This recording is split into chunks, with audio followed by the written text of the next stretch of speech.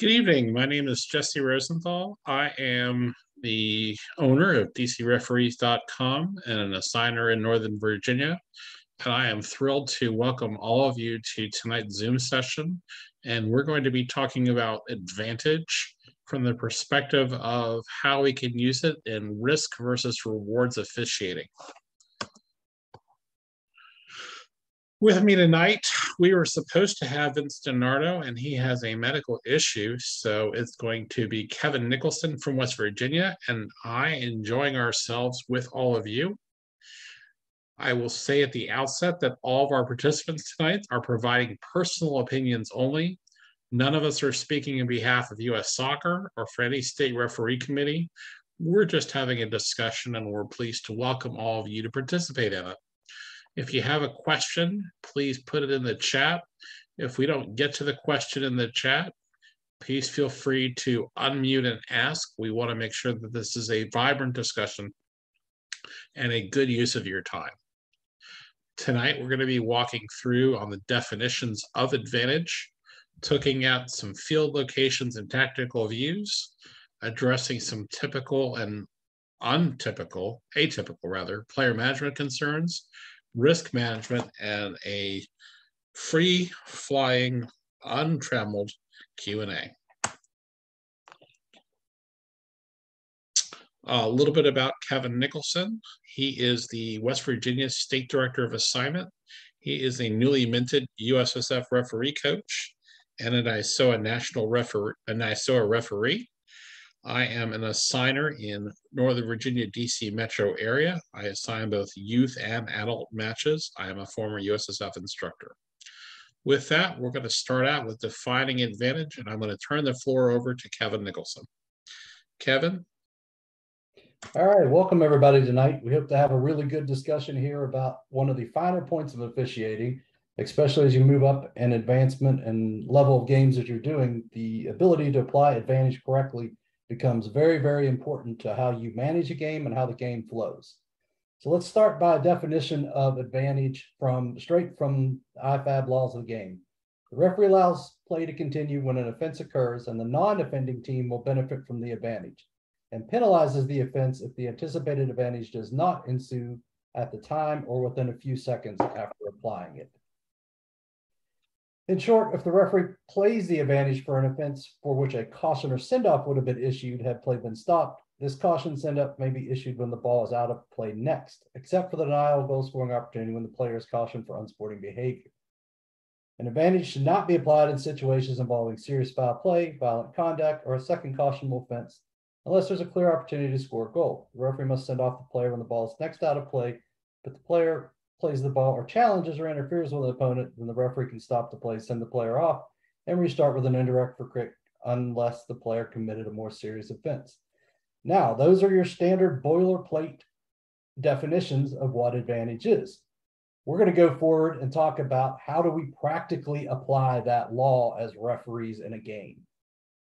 First thing is calculating an advantage. There we teach the 4P criteria. In fact, in the referee coach class I was in this weekend, we spent a good bit of time talking about this, and we use the 4P model.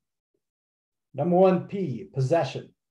Active and credible control by a player fouled or by a teammate. Without possession, none of the other P's matter. Let's stop at that for a second. If a player does not maintain possession of the ball, then the other 3 P's do not apply. You must call the foul. You must stop the play at that point, because without possession, you can't have potential, which is your next P. Potential is a probability of continuing immediate attack or an attempt on goal. Third, players and personnel, the number and skill of the attackers versus the number of skill of the defenders. And the 4th P is proximity, which is distance from goal. Let's stop and look at potential. If a player is, let's say a player is grabbed by the shirt from behind, but maintains possession and continues to drive forward, that signals a probability of continuing immediate attack or an attempt on goal, at which point as a referee, you should allow that immediate attack to continue for the player, because you're giving that player the opportunity to continue an attack even though they've been fouled. Players and personnel, this lends itself to the number and skill of the attackers versus the number and skills of the defenders. If you have one attacker who gets free and runs into a wall of 4 defenders with no other attacking players with him, that would signal to me that the potential is probably not there and I should probably start play. So I hope everybody understands that. A one-on-one situation, a one-on-two, wait and see, let's see what happens. But if you got an attacker that's just going to run into a wall of defenders and be dispossessed, call the foul, move on, get out of it. The 4th P, proximity from goal, should be self-explanatory, but we're also going to talk about that in the risk-reward category later. The distance from goal matters. A hard foul at the top of the defending team's penalty area coming out for the defense doesn't really give you a potential for a continuing immediate attack, and you're going to get more bang out of calling that foul than letting green goes. Unless, as we'll discuss in the tactical scenarios later, a defender clearly grabs possession and plays a long ball to a striker. So we'll continue to talk about these as we go. I love Venn diagrams. I love flowcharts. I'm a salesman. That's where my background comes from. We use these a lot. The advantage consideration decision tree, we've made this very, very, very simple. First question you ask yourself, was there a foul? If there was not a foul, then we continue play. If you determine there was a foul, should advantage be applied? Based on the 4 Ps below, you should be able to decide should the advantage be played. If your answer is yes, then you continue play. If your answer is no, should the advantage, when you ask yourself should the advantage be played, then the result is either an indirect or direct free kick. And if there's misconduct, then yes, you address the misconduct. This is an oversimplified way of thinking of it, but the first decision as a referee is there a foul? The second is, should there be an advantage? Use your 4 Ps to decide if there should be an advantage. If there is, you continue to let it go. If not, then you address things the way you normally would in a foul situation. And as always, if there's misconduct, you definitely address the misconduct right away.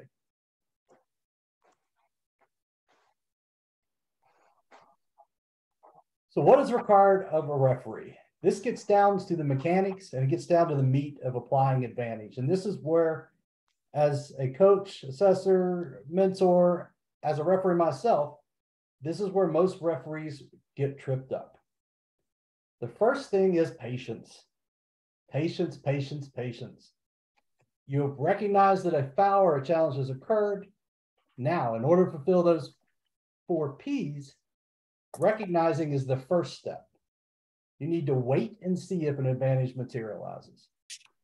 That could be 2 seconds. That could be 3 seconds. There's no hard and fast rule for waiting to see if an advantage materializes. If and only if that advantage materializes, then you clearly apply the advantage signal. This, from a mechanics point of view, is probably the hardest thing I see from referees. A lot of referees can have the patience to wait and see, but their initial thought, as soon as the foul has occurred and they're going to let play go, is to immediately strongly signal for an advantage. What if that advantage doesn't materialize? And now you have to bring it back for the foul. That's confusing to players, and it's not the correct mechanics. Wait and see. If and only if you see that clear advantage materialize, do you then announce play on, advantage, whatever your verbalization is, as well as make the signal. Now think of it this way. As a referee, I see a foul. I wait for things to materialize. Then I signal for the advantage. Say the striker then gets a shot off, but it's a poor shot. You still have allowed the advantage to happen, and you have signaled that the advantage happened.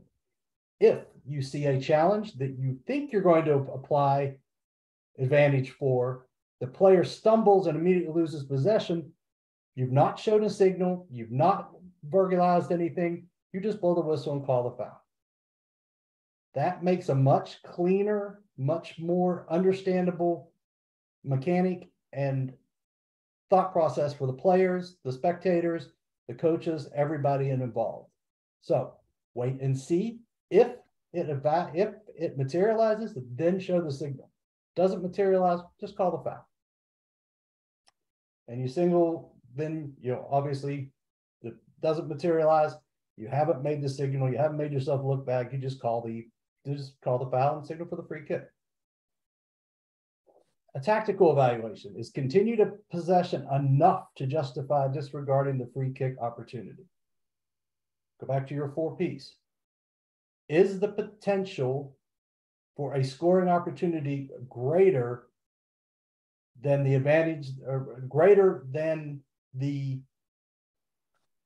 free kick opportunity going to be for the attacking team? So basically 6-1 half a dozen the other. If you feel that they would be more advantaged by taking the free kick, then call a free kick. But that potential, lean heavily on that potential.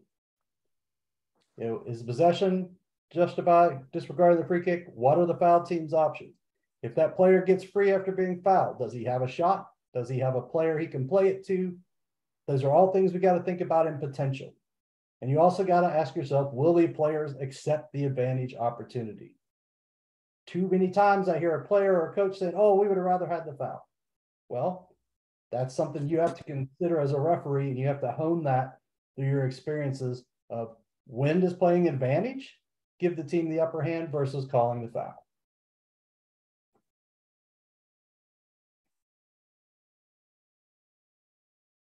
All right, Jesse.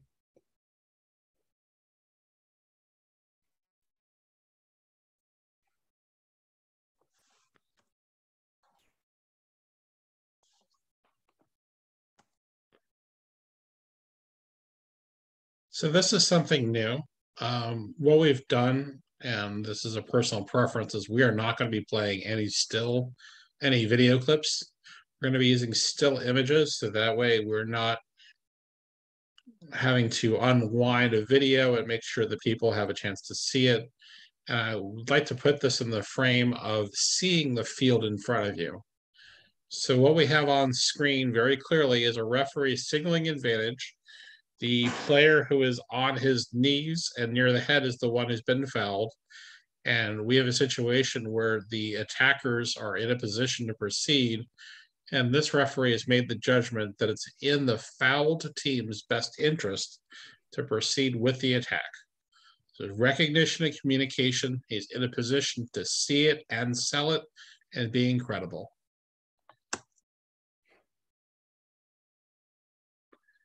What we have here is reading the attack.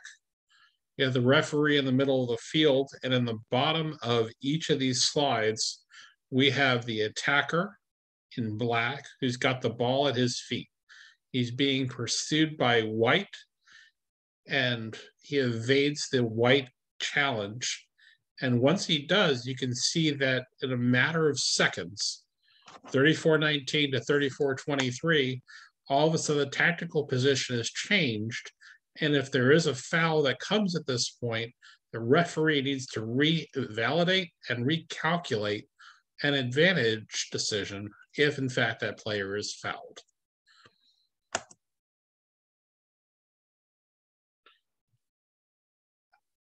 This is the most glorious example that I could find of the value of waiting and seeing. We've got blue 30 on the left-hand slide. At the point of the attack, he is being challenged by the gray defender. Right then, you might say, okay, he's being fouled at the point of the attack, but if we wait and see what happens, we get the image to the right where his teammate is in position to receive the ball. If the pass goes through, let that blue player have the unmolested chance to proceed and attack the goal. And so this also illustrates two larger points, right? Is the point of the attack and the point of the receipt, both being important areas for the referee to consider where a foul might come and also where the advantage could materialize. Kevin, anything to add here? No, once again, it's just being able to see the tactical picture clearly and being able to decide what is in the best interest of the attacking team, as Those were the words I was searching for earlier. The best interest of the attacking team, whether it be to call the foul or to allow the play to go forward. Cool. And I should say we're going to use attacking team and foul team somewhat interchangeably, so please just bear with us.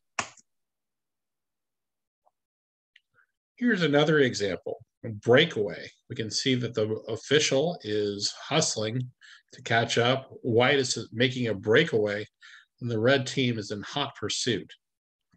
In the bottom right corner, that same attacker, he's now been, whoops.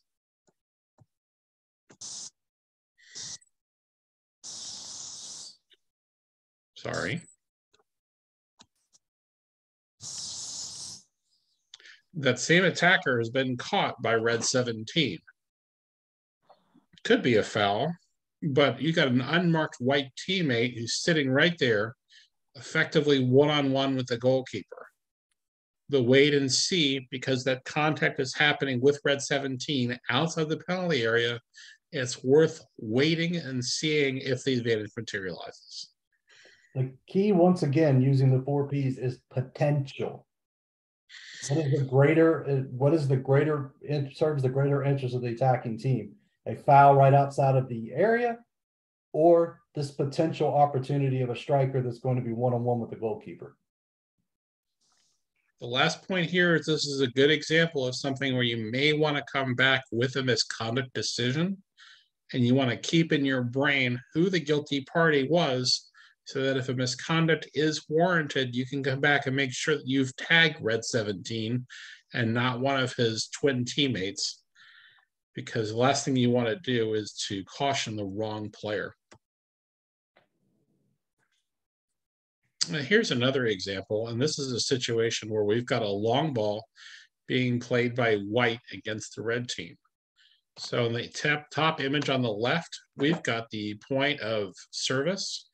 There are no defenders anywhere near where he is, and he's got a whole bunch of options. Where's the possibility of the foul? We're going to go clockwise, and the image on the bottom right shows the ball being received as a header goes up between white and red. If red fouls that white player, okay, that might be a foul worth stopping, but if you wait and see, all of a sudden you've got a unmolested white attacker just to the left of square of the wing, where even if he is fouled in the act of trying to receive the ball that's relayed from a long defender pass, and all of a sudden he's got a one-on-one opportunity with the goalkeeper. Point of service, point of receipt. This next slide illustrates, and this is why I like using stills. This helps to articulate the concept. When we talk about potential, the probability of continuing immediate attack or an attempt on the ball, and we talk about the amount of players, the number of skilled attackers versus the number of skilled defenders. Black striker on the wing out here, if number 3 were to foul him, even if he gets away, what are his attacking options? Does he have any attacking options in the box? From this slide, you can clearly see that he doesn't. So even if the black attacker would get out of the foul from 3, does he have a potential? Does he have players that he can play it to? In this case, I would say neither. So allowing an advantage here would actually be doing a disservice to the attacking team rather than giving them a potential for an immediate attack.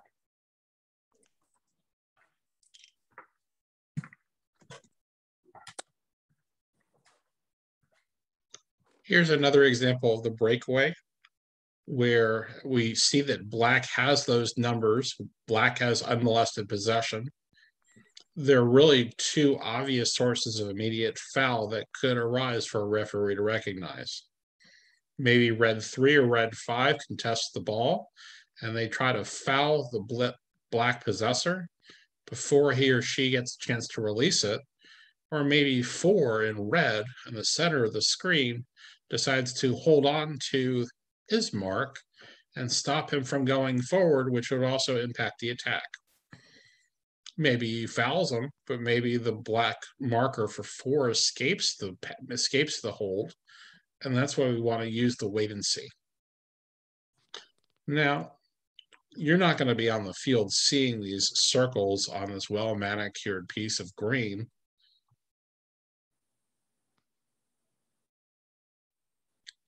But when we're attacking with numerical superiority, and again, this is the same circumstance we saw a moment ago, where red is all flat, black has possession. There's attacker almost level with 5 and 4, and we'll see where the ball is going to go. Right now, there's no red contest against the ball, so the potential foul is going to be probably through the through ball, or if he here lays the ball off to the wing, number 2 in position to foul. And here's that same scenario, but this time with moving players on it. And our referee is in a great position to stay out of the passing lanes, to see the point of contest where the ball is being possessed in the center, as well as if the through ball is played to the red attacker who is making a diagonal run across.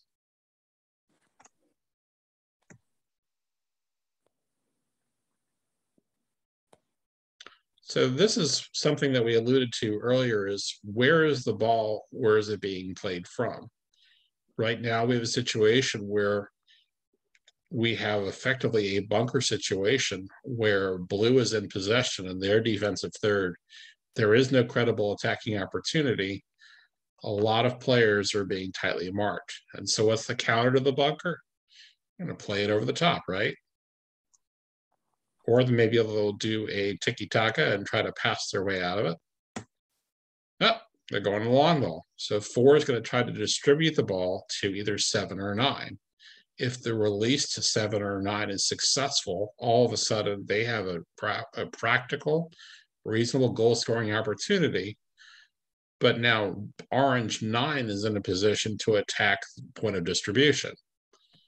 We want to have visibility on number 9 challenging number 4, as well as with the points of receipt between 5 and 9 in the middle of the field, and blue 7 and orange 3 on the right wing.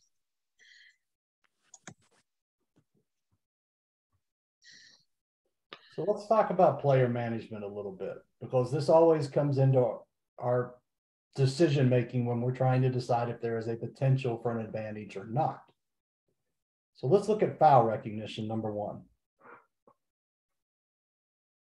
Not from a point of is it a foul or is it not a foul, but it's foul recognition. Why do fouls occur in a game? A player and a coach risk-reward calculation assumes a different formula at different times of desperation. End of regulation, activation of stoppage time, it's a 1-1 game. The decision to foul or not foul becomes more paramount to the result of the match. Goal differential impacts advancement in a tournament or a promotion regulation in play. And players who earned earlier cautions no longer walking on eggshells. Basically, once you get into regulation or you get into the stoppage time period, players will do things that they wouldn't normally do. So this needs to play into your decision making as a referee about whether you're going to allow an advantage or not. Especially when you get down to the end, we talk about players who have earned earlier cautions, i.e. the normal center back who got one in the 5th minute, who's been playing like an angel the entire match, now does not care if he has a chance to, if he has to make a decision on whether to make a tackle to save the match or not. So the longer you go, the more this plays into your mind about potential and whether there's actually a goal scoring opportunity.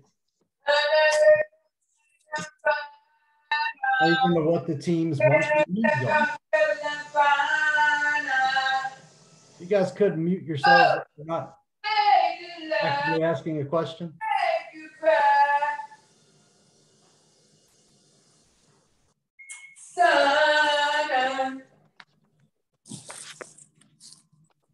Uh-oh. Did I leave my phone in the car? My phone! Jesse, could you try to mute? Yeah, I'm trying to find it.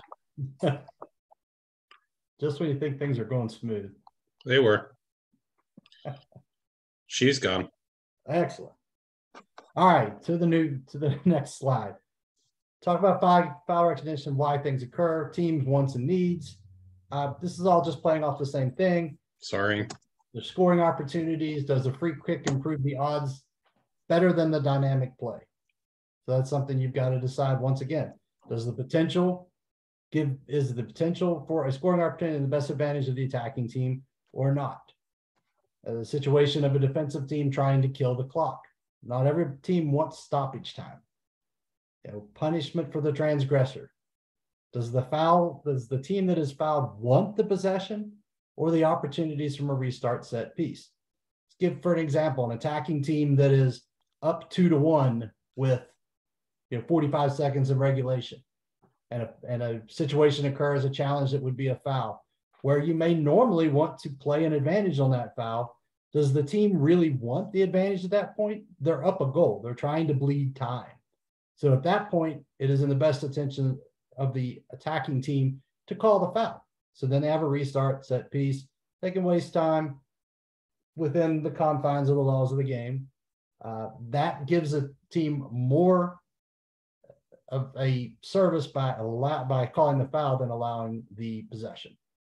So keep in mind the extracurricular environmental factors of the game: time, score, things of that nature.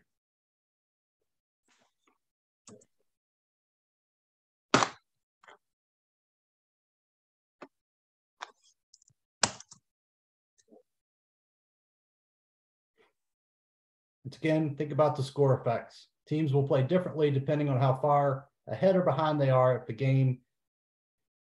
team is 3 goals up, they'll sit back and take more shots against than they would if they were 3 goals down. Just simple. Think about how the score affects your decision making. Tactical indicators, the scoreboard, bunker defensive positioning, player and coach chatter. You'll hear coaches give lots of instructions, especially if they're up. They'll say 5 touches before shooting, keeping the ball. Engages the ego of the opponent. Look for time wasting by goalkeepers, race to the corner flag, excessive substitution, changes to players from restarts, throwing kicks, free kicks. All of these should give you an idea of what the team is trying to do. The team is trying to waste time. They don't want an advantage decision. Think about the player's motivation. Do they want to jump on the bandwagon and score?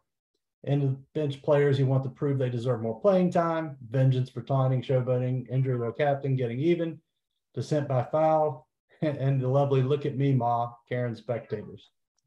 So all just plays into the tactical picture in your head as a referee, which will help you make decisions about potential.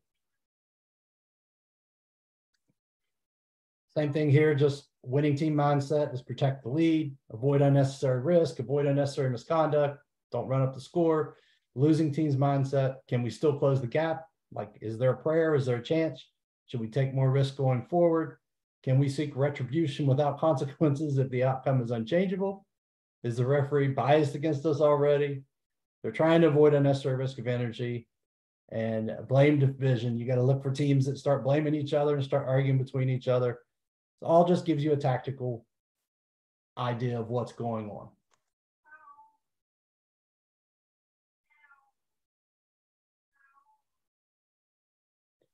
Scoring backs on team tactics also, they'll switch to a bunker defense, try to counterattack out of it, dissents by committing a foul, and is a team more possession centric.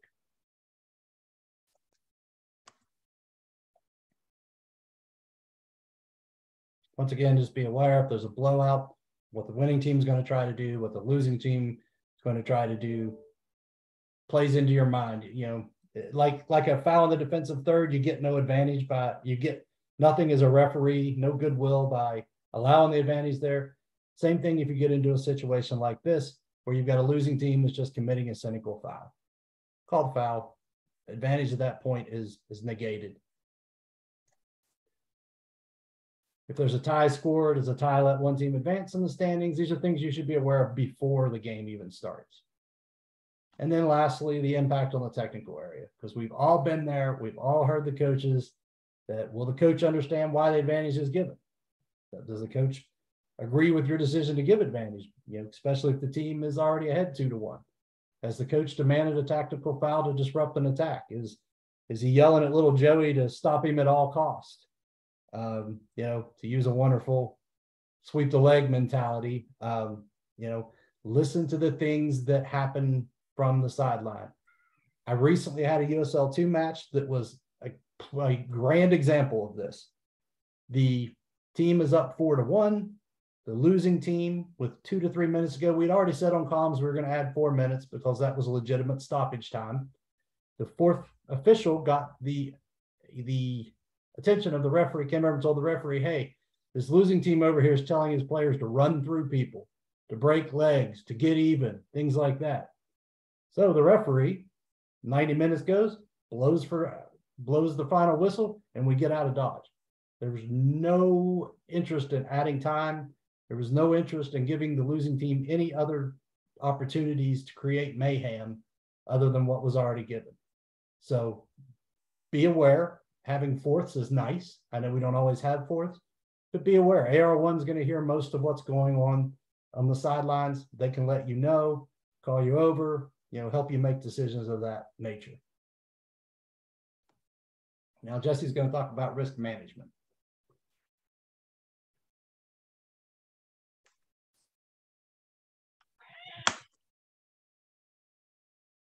What do we mean by risk?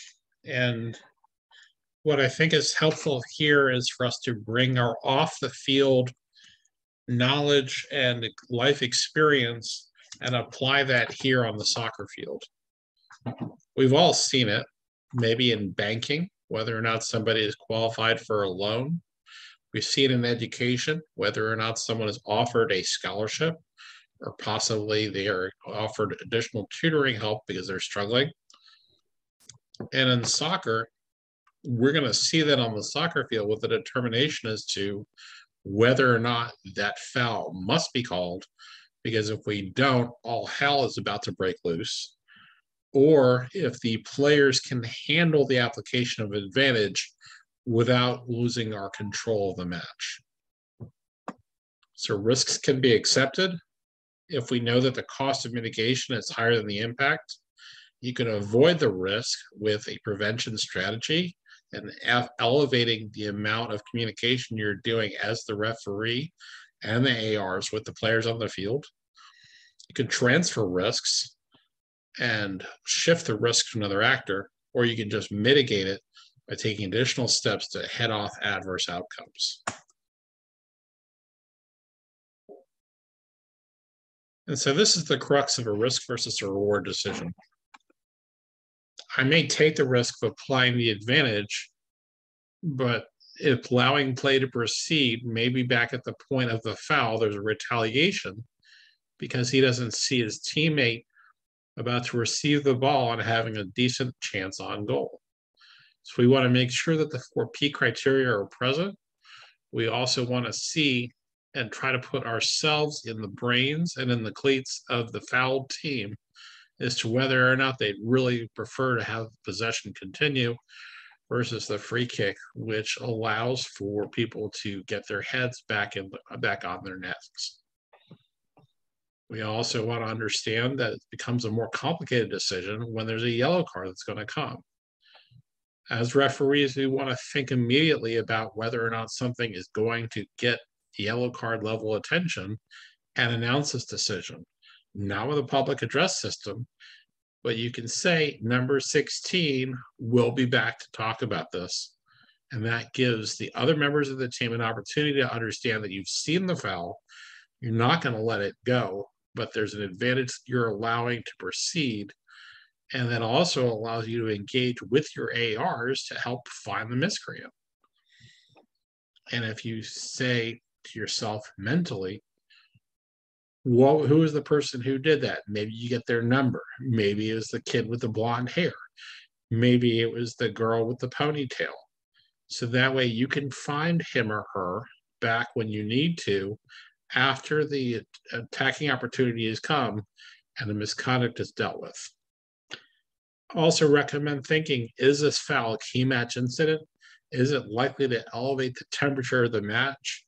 And that will dictate how promptly you want to deal with it. If I could interject for just a second, Jesse. Please. The importance of addressing the misconduct, even if you play the advantage, is huge, because you can't allow the advantage. And then, as Jesse just said, you can come back to enforce the misconduct. Just because you allow an advantage doesn't mean the offending player gets off scot-free. You have to understand as a referee, as you all know, if you don't protect the players, if you don't dispense justice, then they're likely to dispense it themselves. Because in the mindset of a player, well, yeah, you allowed advantage, but I still got cleated in the leg. What are you going to do about it, Mr. Referee? If you do nothing, that is not going to help your game control very much at all. So, as you're concentrating on the challenge, as you should be as a referee, you're allowing that advantage to go forward. Make sure, as Jesse said, you're figuring out who the offending player is. Especially if I'm in close proximity to my AR1, I'm verbally 16, 16, we're coming back. That gives me a cue. It also gives my AR a cue as well to help me out with that decision. But it could be kid in the green cleats. It could be a number of things if you don't get the number right away. But being that you're concentrating on that challenge, you should have an idea who the player is.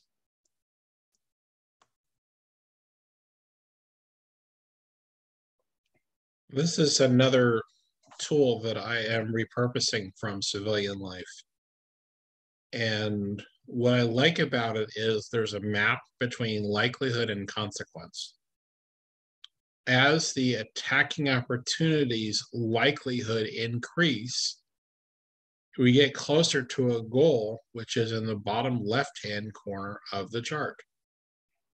If the likelihood of a goal is lower, which is our level 1, and the consequences, like if we have serious foul play or violent conduct, that's the upper right-hand side in the red area. And that gigantic swath of yellow going diagonally from top left to lower right is a gigantic gray area. I would like to stress that advantage is not a science. It is inherently subjective. There are professional referees who don't give the advantage, and in the clips we have examples of them, which I'm not going to play today, where the advantage is not given and we're kicking ourselves literally because there's a glorious goal scoring opportunity but we couldn't see it. And so there is both ambiguity about what the next cause is, but also this should give you a mindset for, is this really going to be a goal scoring opportunity? If not, see and weigh the advantage, but make sure that you're ready to deal with any misconduct if it flares up.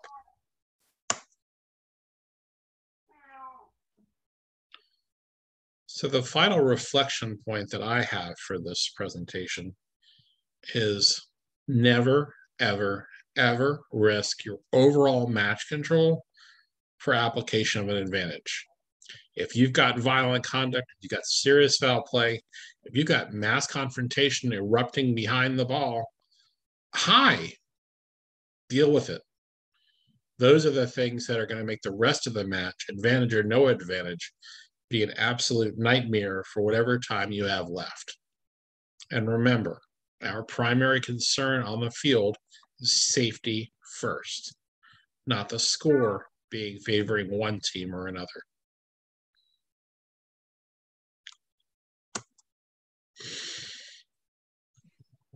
So I put up in the chat before we started tonight a whole list of additional resources and reading and videos on advantage from a lot of different sources. I want to make sure that I'm crediting Kyle Dykstra, who provided a very, very cogent, easy to comprehend breakdown of different team tactics, in addition to the traditional referee resources that I've highlighted here. And I will go ahead and repost this list in the chat so that people can use it. I don't think that Zoom is very good at handling video, so I'm not going to try.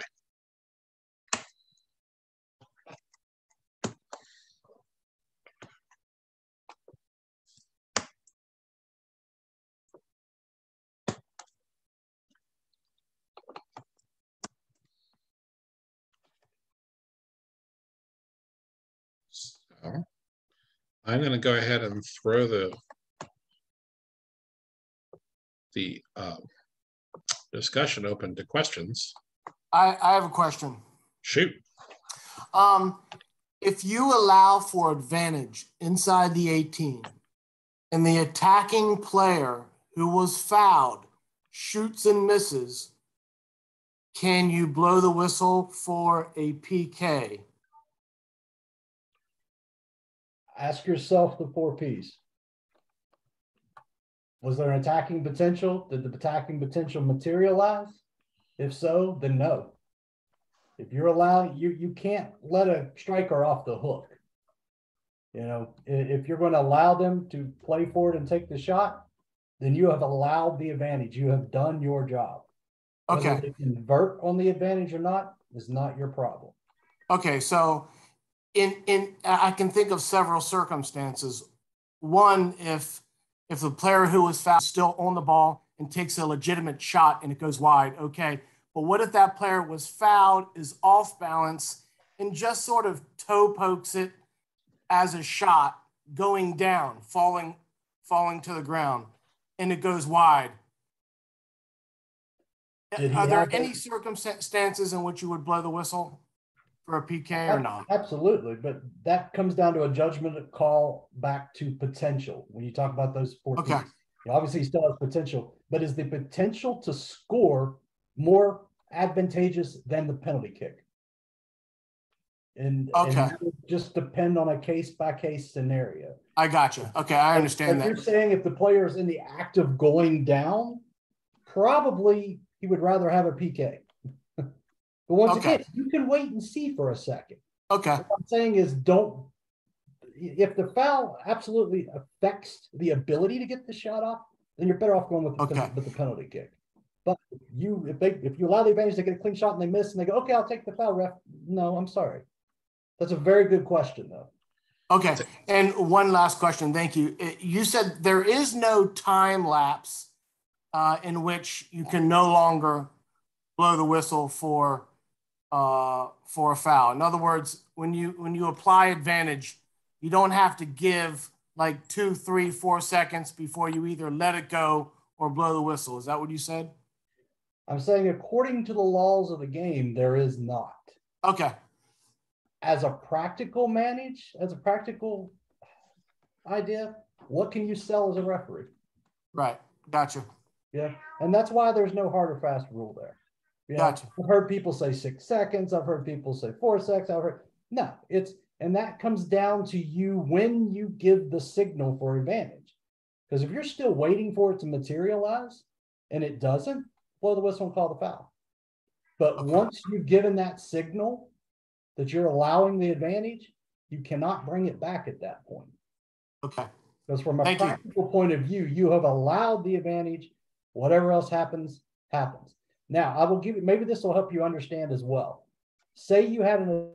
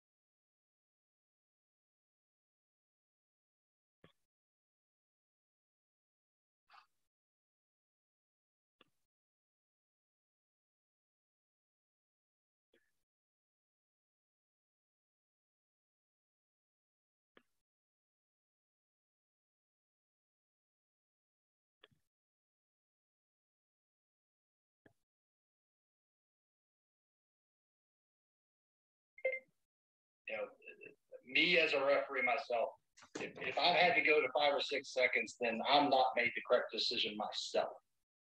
Are there situations that happens? Yeah. You know, one of my favorite mechanics that I see a lot of referees do now is they'll see a situation and they'll recognize that they aren't going to call this, but they'll point to the ball or they'll point to the spot like, hey, I saw it, but I'm not calling that a foul. You know, that's just a mechanic that it's not necessarily taught, but it's something I've picked up from a lot of higher level referees just to show that, hey, I did see that challenge and I don't think it was a foul. But be clear, be decisive as you can be, and make a decision as quickly as you can. let's face it, most of these challenges, whether we're deciding if there's going to be an advantage or not, happen pretty quick. You know, it's either a tackle or a grab or, you know, a charge or something like that, that pretty quickly you're going to recognize whether that attacking player is able to gain possession of the ball and continue forward. Once again, not to oversimplify it, but go back to those 4 Ps. Does the player maintain possession? Does he have the potential to attack? And then the other 2 follow along with that. But you should be able to recognize and pretty clearly make a judgment, not let it go 5 to 6 seconds.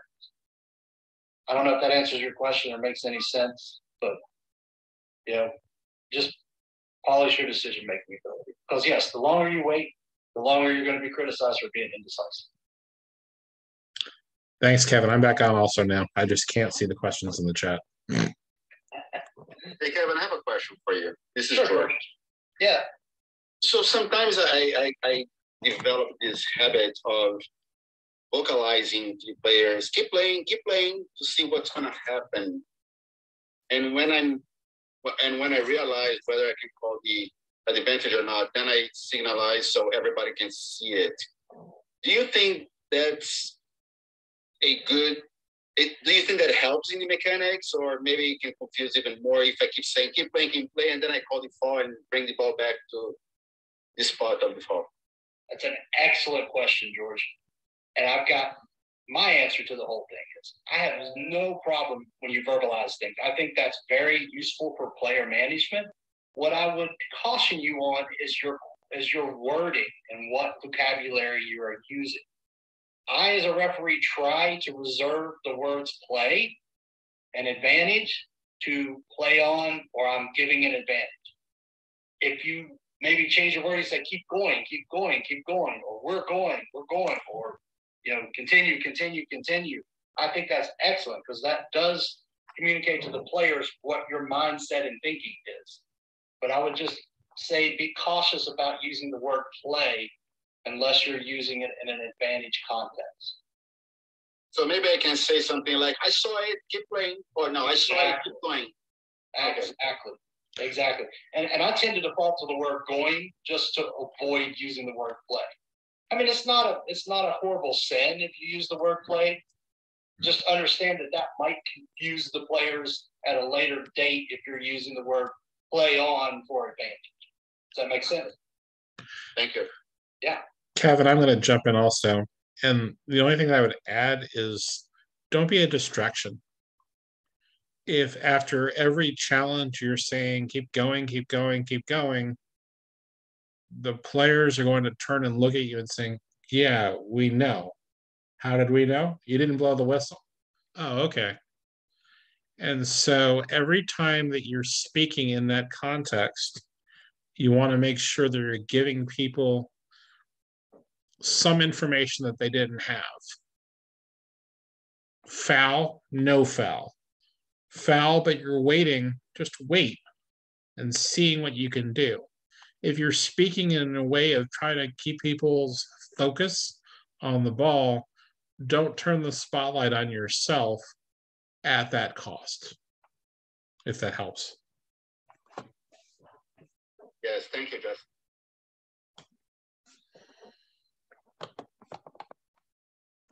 Excellent. More questions? Hey, Kevin, this is JR. I've got a question for you. Yeah, JR. So how would you describe the sort of ability or expectation of an assistant referee in regards to advantage? It's a great question. Are you referring to how you communicate that to the assistant referee, or are you referring to the assistant referee allowing advantage to happen? Yeah, that's what I'm really talking about. Yeah. So what? How would or even should an assistant referee either try to communicate to the players or to the referee that this is a situation where the advantage can or should be applied? It's an excellent question, and it's actually an open debate right now as far as how, as an AR, do you do that? Because there is no mechanic for an AR to allow advantage per se. You don't have the ability like the referee to extend your arms or anything like that. What I was saying, and I'm going to ask Nick Brown, Bill chime in on this too, because he's probably more up to date on the teaching as far as that goes than even I am. But what I've heard more than anything is to verbalize as an AR. If you're going to allow that to happen, the same thing that George just talked about, keep going. Play through it, work through it. As Linda just said, work it out. Arms. If you want to go after arms, just your normal communication. To me, as an AR, the way you communicate as the referee is you just don't stop and wait and raise your flag. I mean, that seems like a simplistic answer. But to me, that's the only way that the assistant referee can communicate advantage.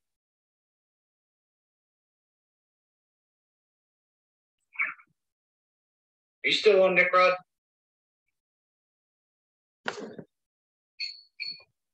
May not be.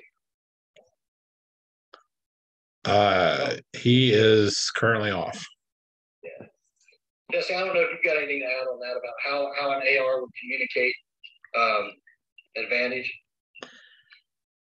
Well, you can't say the words play on. But the ARs have just as much authority to call a foul as the center referee. And so you use your flag as your whistle, correct? So in that case, if you see something that looks like a foul, the AR should also be applying his or her judgment in the wait and see before you signal the foul if it's within your quadrant. What we don't want to do is have a situation where the AR is, obviously they had a good pregame discussion about this, where the AR is making a foul or no foul decision in a way that is more properly in the center referee's office and jumping in while the referee is still having a wait and see and evaluation point. You don't want to have that kind of discord between the center referee and the AR. And the way to make sure that that doesn't happen is to communicate about how much assistance to give and where on the field the AR is going to be increasing his assistance or her assistance to support the team concept, if that makes sense. I think that's good advice. Thanks, guys. Yeah, and I think there's a sort of another scenario where this happens sometimes, but I wouldn't necessarily call it advantage, but it's sort of like advantage in the sense where, particularly in the younger age groups where they can punt the ball a heck of a lot further, they can do a free kick, where instead of signaling for offside, you might allow that play to continue for the goalkeeper to get it, where, they might be able to punt or distribute as opposed to having a formal restart. And it's one of those things that, we communicated, as a team, before the whistle begins. But there seems like there's an opportunity to do that by not signaling for offside. Right. And, that absolutely comes back to the whole wait and see phenomenon. Just to bring up a different example of that, what was brought up this weekend when we were all talking at the class was someone asked the question, can you play advantage on the handball?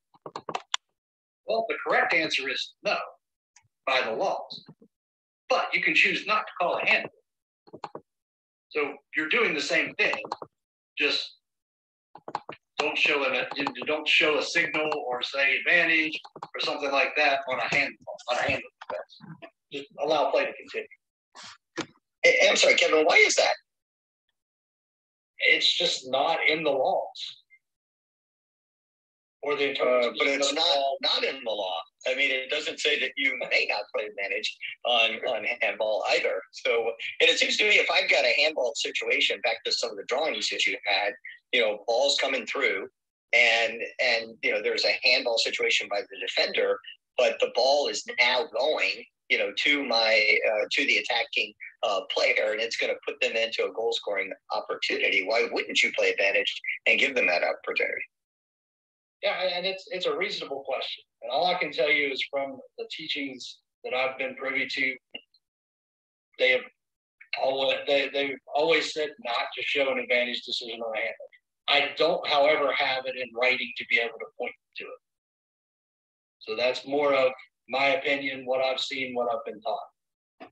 So, well, and I think the last thought I have about it, I appreciate you sharing that, is when they've changed or provided more clarity around when the ball is deliberately played and when it's a deflection. Mm-hmm. One of the examples they give is handball. And they talk about the fact that when the defender handles the ball, it in fact represents that the ball is being deliberately played.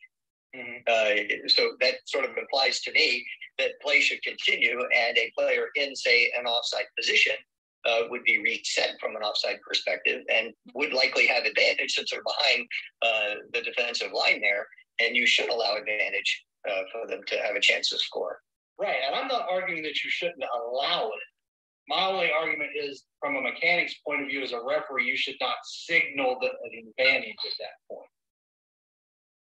You're just allowing it to happen.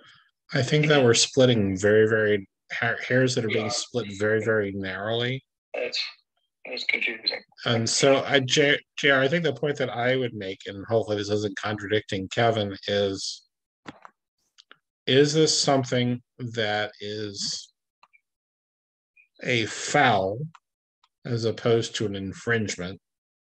If it is a foul, you can consider whether or not stopping play for the foul is in the interest of the team that was fouled.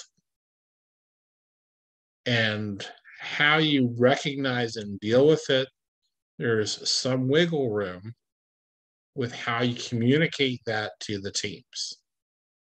And this may be one of those once in a blue moon situations where the team that handled the ball wants you to stop the play because it destroys the advantage, right? And all of a sudden it's to their advantage for you to make the call and blow your whistle, even if it doesn't really, it would be highly unusual, but I've seen it happen. And so that falls into the rubric of match control and what you're getting for it and how it helps the game and helps the players.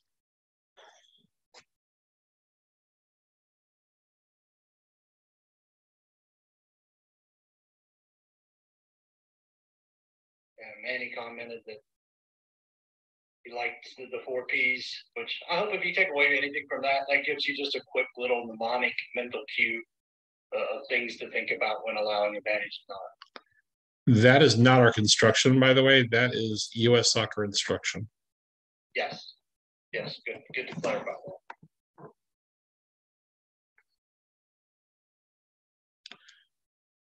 More questions?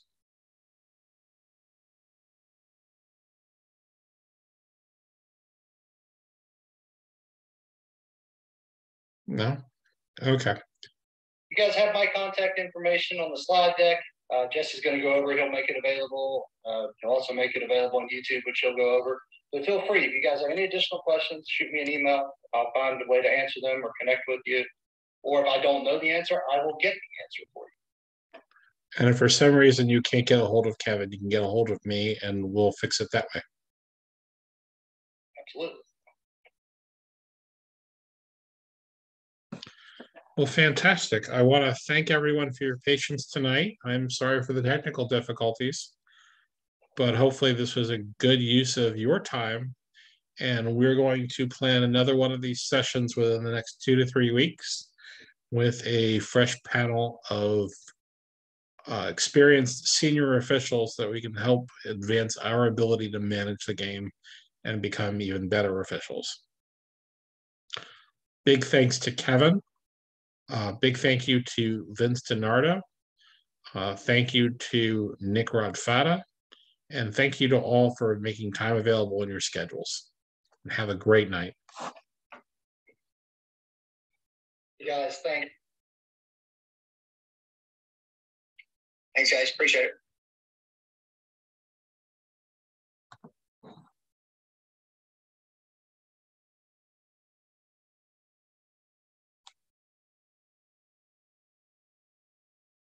Recording in progress.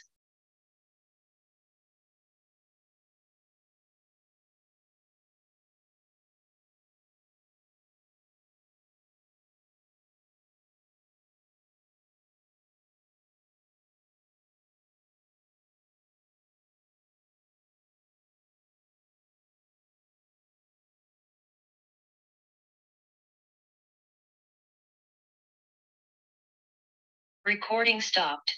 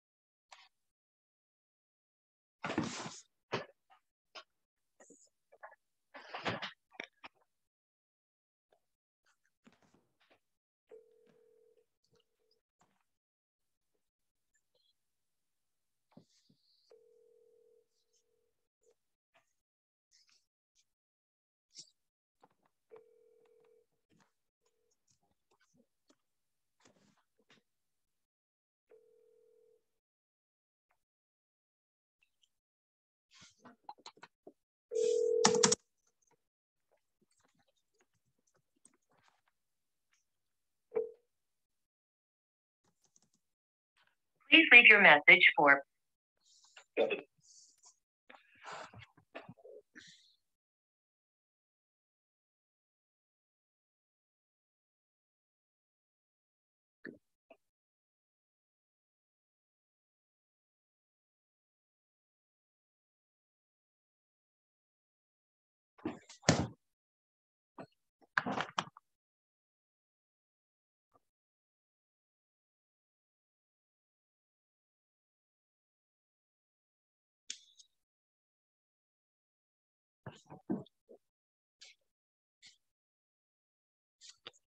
This is the weirdest damn thing ever.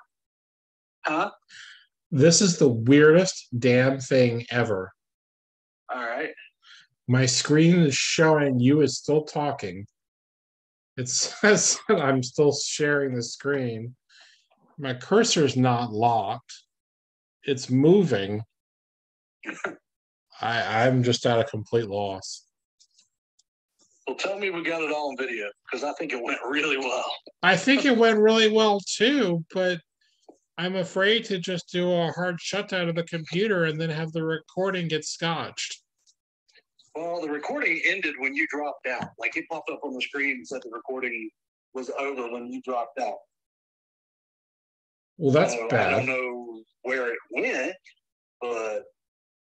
Well, I'm willing and able to go call Zoom tomorrow and saying, the hell? But I want my recording. Thank you very much. I think it was just a really good presentation tonight. Yeah, not to toot my own horn, but I think it actually went really well, just the two of us even. Oh, toot away, Kevin. Honestly, it would have been horrible without you. Well, I'm not always the greatest on Zoom, but, you know, granted, that's one of the things we worked on this weekend with the referee coach class was presentation skills and stuff like that. So, you know, it might have actually done some good. Well, I'm very comfortable in PowerPoint. I don't know if that comes across at all. Yeah, no, it does. No, the slides are excellent, man. And that's where I struggle is putting together content. I can present the hell out of stuff, but putting together content's not my forte. Well, the content I can do all day long, but I'm just sitting here waiting for an angry email from my SRC saying, "How dare you?" Well, that's over it. Now you have a certified licensed referee coach presenting, so. Well, that's not why I like being friends with you. I'm just like. No, I know that. I'm just saying that this lends an extra layer of credibility.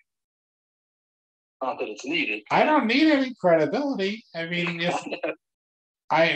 the person who I silenced was a referee from Ohio. Oh, yeah. We had people on tonight from Maryland, New York, Virginia, West Virginia, California, Texas, and that was all that I recollected while I was fighting my little computer battle. West Virginia. You. Oh, well, yeah. Once you have the YouTube link up, though, I'm going to put it on the West Virginia Facebook page. So should put it up anyway.